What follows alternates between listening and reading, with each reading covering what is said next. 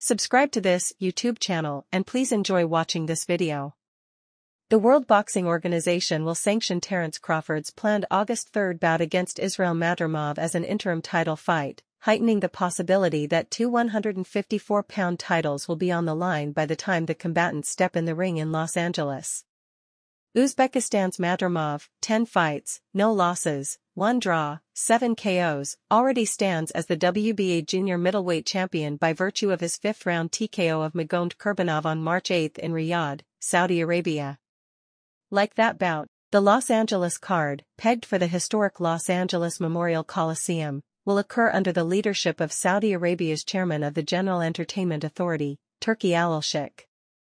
Headlined by Crawford, 40 fights, no losses, 31 knockouts, the unbeaten three-division champion and the top pound-for-pound fighter in the world in some analysts' rankings, this event will be Al-Sheikh's U.S. debut and is expected to feature another deep undercard, with reports that Southern California's former world heavyweight champion Andy Ruiz will be on the bill. Al-Sheikh is poised to host two substantial cards in Saudi Arabia on May 18, the undisputed heavyweight title fight between unbeaten champions Tyson Fury and Alexander Usyk, and June 1, the undisputed light heavyweight title fight between unbeaten Russian world champions Artur Beterbiev and Dmitry Bivol. Al-Sheikh is poised to host two substantial cards in Saudi Arabia on May 18, the undisputed heavyweight title fight between unbeaten champions Tyson Fury and Alexander Usyk, and June 1, the undisputed light heavyweight title fight between unbeaten Russian world champions Artur Beterbiev and Dmitry Bivol.